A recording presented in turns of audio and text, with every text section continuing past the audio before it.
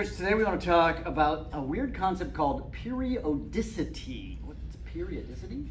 When you look on a periodic table, it's the name period. Periodicity, periodic table. Oh, it's like There's work together. There's a connection there. And the idea is that there's trends. Yeah. If you go across the periodic table or down the periodic table, you're going to see some repetition of trends, which is actually how they put the periodic table together. So we call that periodicity. And there's three main trends that we want to talk about today, right? Let's talk about the first one, which has to do with atomic size.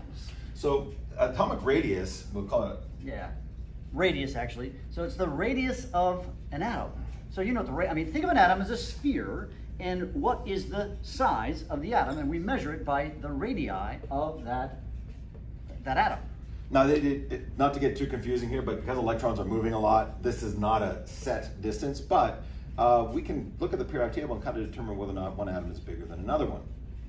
So now it makes sense that heavier things are bigger than lighter things. So as I go down the periodic table, like let's say in column 13, boron weighs 11, aluminum 24, 26. As I go down, they get bigger, right? Is that correct? Yeah, but we want to be really careful about using mass because the reality is we really care more about the energy levels and the size. So as you go down, remember we did this in the last video, as you go down, we go down different energy levels. If you can take a look on the side here, it goes 1, 2, 3, 4, 5, 6, 7. Those represent energy levels. So if I were to compare... And the energy levels are in different shells that are further and further away from the nucleus. So if we take a look at this atom right here, right? Let's make this lithium, right? So lithium has a nucleus, has 2 electrons in its inner shell, and it has 1 electron in its outer shell, right? But if you take a look at between lithium and sodium, the only difference between these two is that sodium has its outermost electron in the 3rd energy level. So actually the first 2 levels, there's 2 electrons and then 8 electrons, right? Yeah. In the second level, and then we've just got 1 baby electron in the outer shell. So it makes sense that as you go down, you add another shell. When you add another shell, the atoms get bigger. So we go from an atom that looks like this to an atom that looks like this. Shows the masses here. So if we look at lithium weighing 7, beryllium 9, boron 10, 12. Again, you would expect them to get bigger as you go across, and that doesn't happen. They actually get smaller. That's true. When you go across the periodic table, they get smaller. Now we have to explain why. So this is probably the harder of the things to explain, because if we just take a look at any particular atom, let's say we take a look at... Let's go like sodium to magnesium. Right? So would you agree with me that sodium typically has 11 protons and it has 11 electrons? Yeah, of course. But of those 11 protons, 11 and 11 electrons, there's only one electron that's in the outer shell. One baby in the outer shell. So we're going to pretend here that the outer shell is all we care about. So we have 1 proton and we have 1 electron that match up. Right, because the 10 cancel out. Yeah.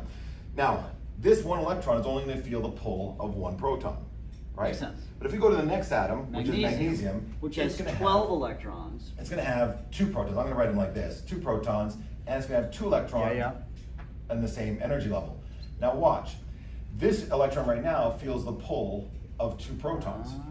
So this is being pulled in more tightly than this is. Now this one here also feels the pull of both of them. So the net result is this: if I was pulling on you versus 2 of me pulling on you, you're going to get pulled in a little more tightly. Right. So this atom is going to have a diameter, let's say this, and this one's going to have a diameter just a little bit smaller, if you will, or a radius. And if we were to recreate this, there's an electron here and a proton here. Here we have 2 electrons and we have 2 protons and that is what's pulling it in. So as you go across the periodic table, because what's happening, and there's a fancy term. What's the fancy term? We call this effective nuclear charge, which is a crazy term.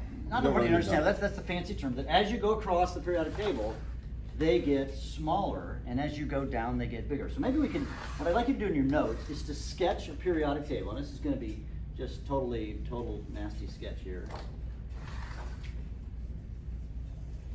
And what you're going to do is you're going to say, for the largest one, so as you go, let's talk about getting bigger, right? So we just talked about as you go across, they get smaller. But as you go this way, they get bigger. And as you go down, they get bigger. So if you think about it, who's going to be the biggest bad boy on the periodic table? Oh, it looks to me like it'd be francium. Francium. So francium is the biggest atom. And then conversely, which element would be the smallest bad boy? Well, you're looking all the way up here in this upper corner to helium. So and that's weird. Hydrogen weighs 1, helium weighs 2. But you said, no, it's not that way. He's the smallest element on the periodic table, where francium is the biggest.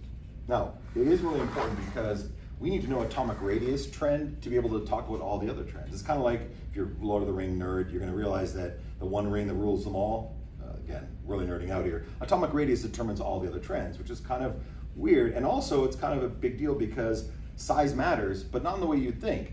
Here, it's really good if you're tiny.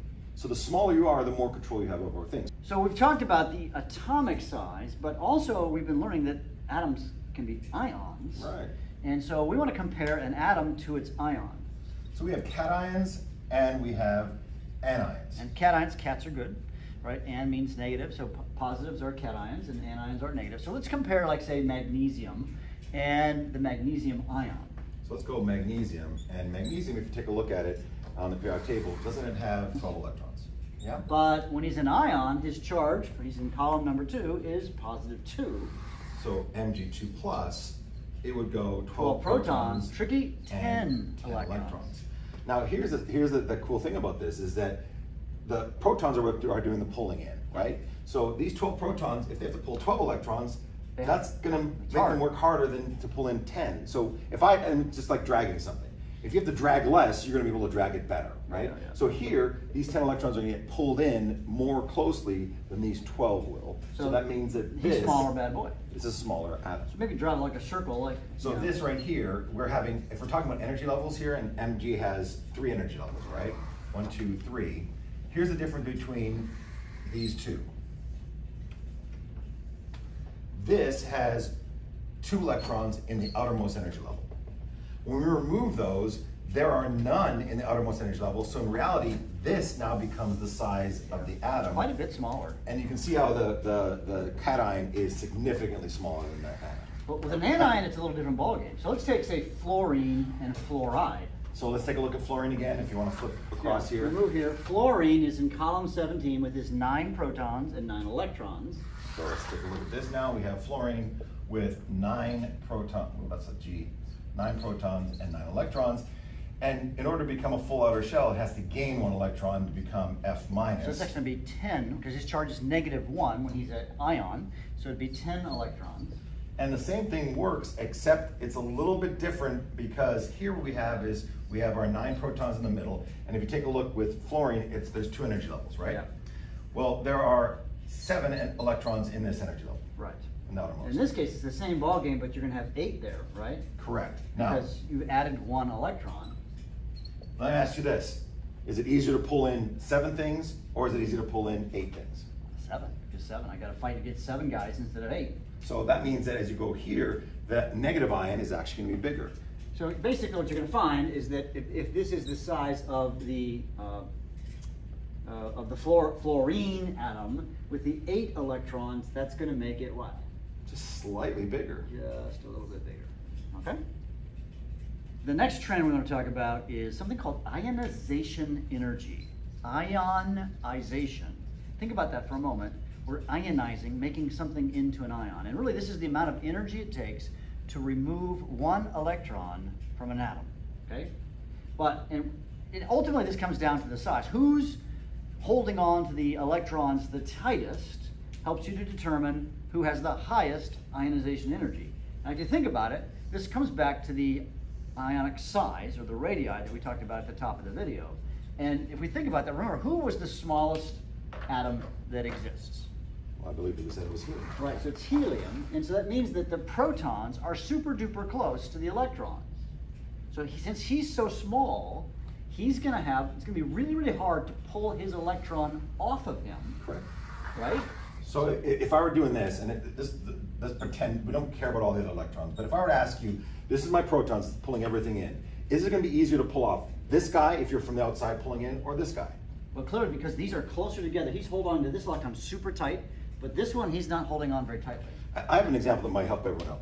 So you know when you're out on the weekend shepherding, you have your flock wandering down the streets here of Houston. It's a dangerous task, but when the sheepses are in closer to you, you can protect them better. Yeah. If there's wolves running around, and again, you know the wolf problem we have here in Houston, a wolf is going to very easily be able to come and grab one that's like on the outside. On the outside, they're not going to come over and grab one that I'm like walking right next to me with my crook of hitting, right? Yeah. So the ones that are in closer, it's going to require that animal that wants to take it away a lot more energy or effort. And that's kind of how it works with an atom. If I have an outlier, one of my sheep is like, I don't really care about you, Shepard, and it's wandering away from me, I'm not going to be able to hold on to it or keep track of it as easily. It's going to be a lot easier for a predator to pull it off. Probably a terrible example, but... So the trend pretty much continues because if we go back to our size thing, he holds on to it most tightly, and he's the smallest atom. The biggest atom, francium in the bottom left corner, holds on it to the most weakly, and so he gives up his electrons super easily. By the way, if you recall, when we blew up the pumpkins, right, we put in sodium so he's going to have a low ionization energy, and he gave up his electron very, very quickly and very, very violently because he has a low ionization energy. Now we need to be really careful. We're talking about this. If I'm trying to steal something from you, I'm not going to walk right up to you. I'm going to walk away from you and grab something that's farther away from you. So francium, it has 87 electrons. We're talking about the farthest electron from the nucleus, because the electrons that are close to the nucleus, this guy, they're going to be really, really hard to pull off. We're talking about this, and again, it makes sense, right? If I'm going to try and pull from you, I'm not going to run in there and grab an electron from the inside of you. I'm going to grab an electron way out here because you're not going to be able to, I'm off screen even. That's how far apart it is. So just be aware that when we talk about francium not being able to hold them as tight, we're talking about the outermost electron at the edge. And we have one more trend to talk about, and this is a big fancy like $5 word called electronegativity. So electronegativity is the attraction of one atom for the electrons of another atom. But what does that mean? Well, it simply means this.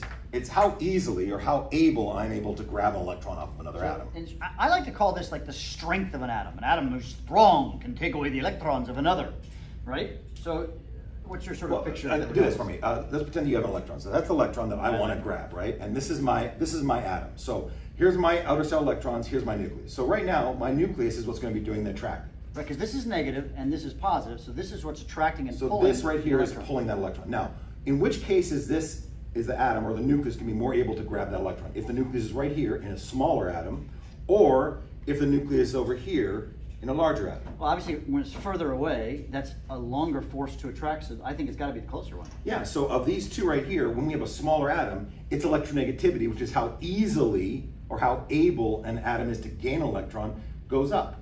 So that whole thing about knowing about atomic radius becomes a big deal, because the smaller you are, the greater your electronegativity is going to be. So if we go here across the periodic table, the electronegativity is going to go higher. So you would expect, like atomic size, the smallest one would be the greatest electronegativity, but we sort of have a bit of a weird problem here. Yeah, so this far column over here are the noble gases, and you remember my class, and we talked about it before. Noble gases, don't they have it set? They're happy. They've got they have full outer shells. Why in the world would they ever bother trying to gain electrons? And they don't. They don't. So when we talk about electronegativity, how easy it is to gain an electron, we don't include helium down below, so those kind of don't exist, which means, therefore, that fluorine is the most electronegative atom on the periodic table. In fact, if you're ever at a loss and you're like, I don't know which is more electronegative, just think of yourself as going like this. The closer you get to fluorine, fluorine is the most electronegative, and that's going to determine how easily you're able to gain things. Now let's summarize our trends for just a moment with some pictures, right? For electronegativity, if you go over and up, they get bigger, and these don't count. Make sense? For atomic size, so for atomic radii, what's the trend? So as you go across and as you go up, you get smaller. So maybe let's just make sure that we go higher. So if you go across and down, that's how you get the biggest. Maybe it says we'll go for the biggest number. The biggest number. And then the other one is ionization energy. And what's the trend with ionization energy? It's exactly the opposite of atomic radius. Yeah. So it's over and up, and then it does include the helium category. So these are the three periodic trends that we've learned about. Make sure you understand this, because you're often going to get questions like, rank these from lowest to highest, or highest to lowest in size or ionization energy, etc. And we're going to revisit these two, actually all of these trends when we're trying to make molecules fit. Yeah, this is actually kind of the beginning of what we talk about bonding and how things actually connect to each other. See you next time. See ya.